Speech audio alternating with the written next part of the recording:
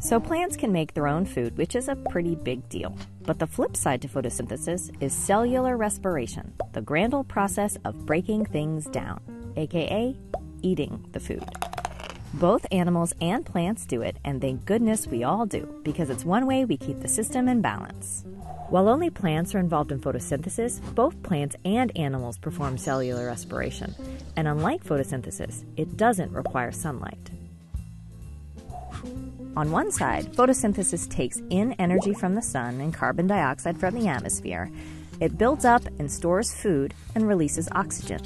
On the other side, cellular respiration uses up that food and oxygen and releases energy into the cell and eventually the environment, and you may have guessed it, produces carbon dioxide in the process. Yin, yang. So give yourself and your nearest plant friend a pat on the back. We're all working together to keep the earth in balance.